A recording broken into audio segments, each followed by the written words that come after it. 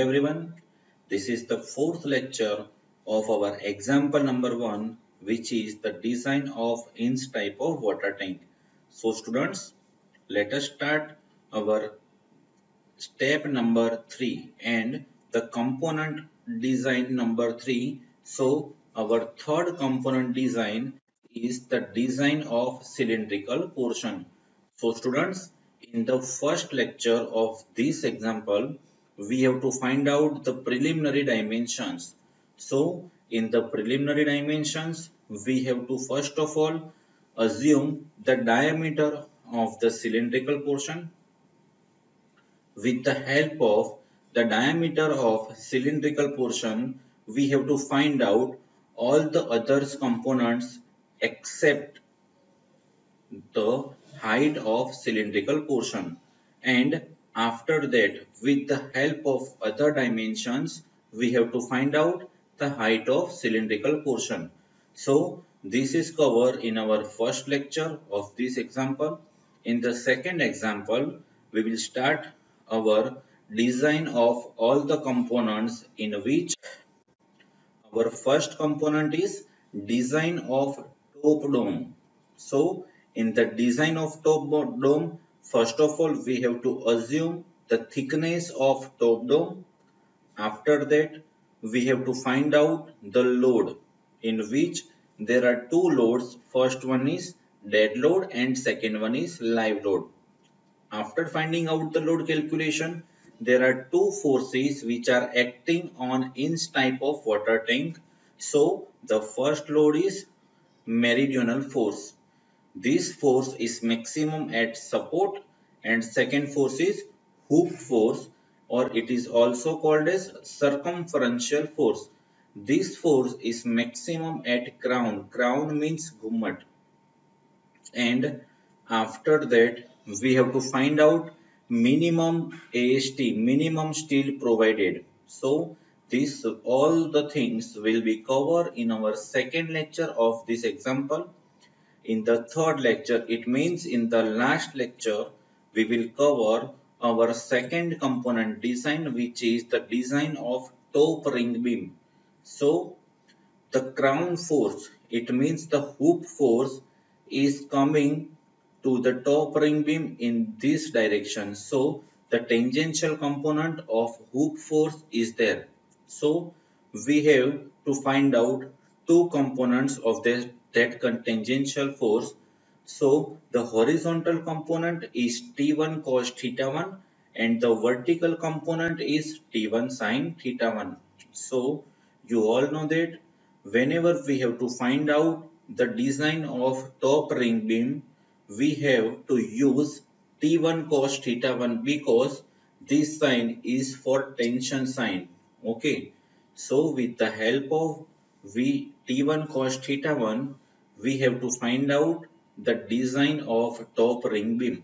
So this design of top ring beam is covered in the last lecture. So now let us start our third components design. So it is the design of cylindrical portion.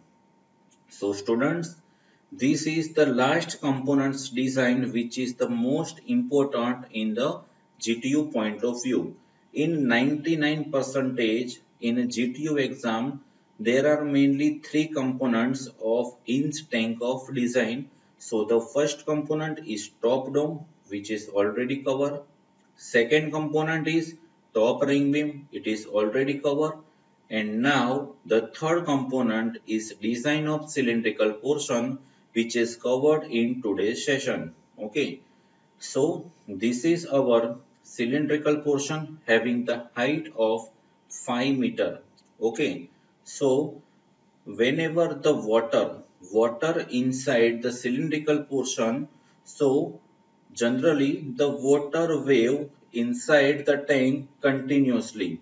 So whenever your water is wave like that and acting force on the wall and consider as the tensile force. After that, the force is like this and acting on this portion. So this phenomena is continuously consider.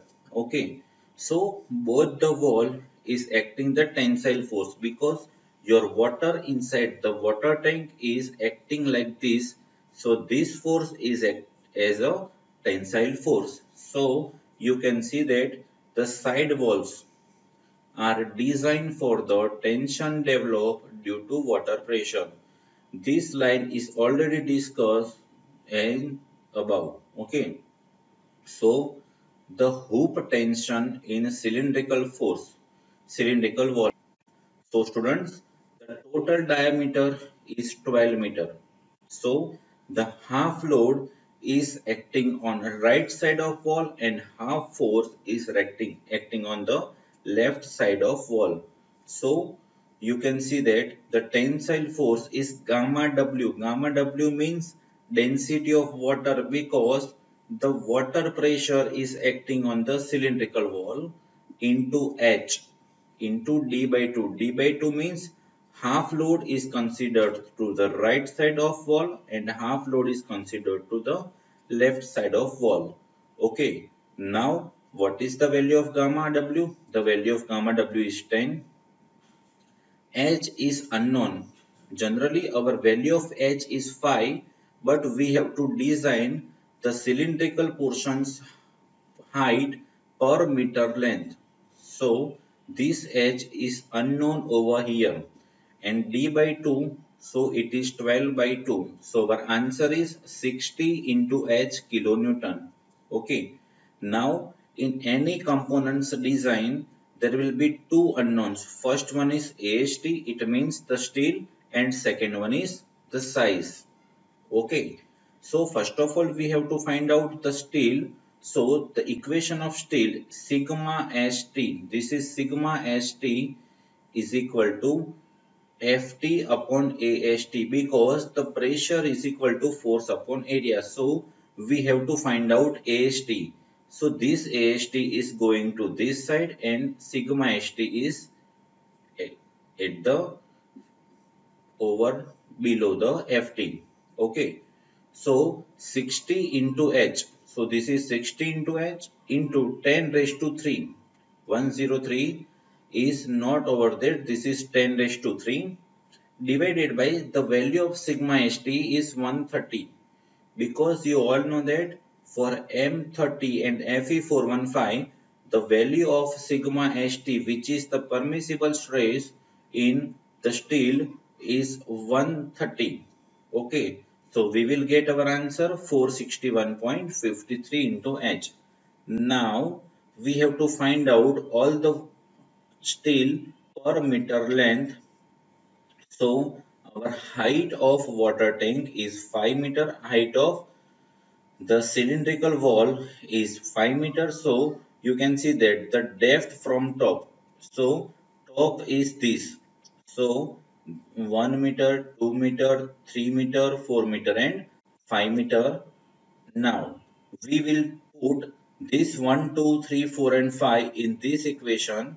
So you will get your answer like this. But in the design of cylindrical portion, this is the thickness of a cylindrical wall. Okay, in this wall there are two faces. One reinforcement is vertically over here and second reinforcement is vertically over here. This steel's detailing is already in the previous slide. So you can see that this is the thickness of wall in which this is one face and this is second face, and this both the steel vertical steel is covered with all the circular hoops, all the circular steels. Okay, so that circular steel is seen as this dotted. Okay, so this is the value of two faces. So what is the value of one face? This divided by 2. So this is your answer of the AST required on each face. Okay, after that at the first meter there will be no more pressure, so we will provide 10 meter diameter. After finding out the 10-meter diameter, we have to find out spacing and spacing provided. With the help of spacing provided, we have to find out AST provided. So this all the things is covered in this row. Okay. After that, at the below portion, as we have to come at the depth, the pressure will be increased. So you can see that our diameter is also increased, and at the maximum depth, it means at the 5-meter depth, we have to provided 16 mm diameter at 165 mm center to center. So we have to provided AST provided is equal to 1218 mm square. Okay.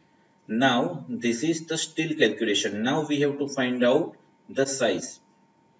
So what is the maximum pressure? So maximum pressure is generally at the bottom. So what is the height of bottom? The height of bottom is 5 meter. So the maximum hoop tension is 60 into 5, which is equal to 300 kilonewton. So if we have to design the thickness of cylindrical portion for 300 kilonewton, then we have to save for all the values, because 300 is the maximum value. Okay, so you all know that our equation, this equation is already covered in the last lecture, which is T divided by AT is equal to sigma CT.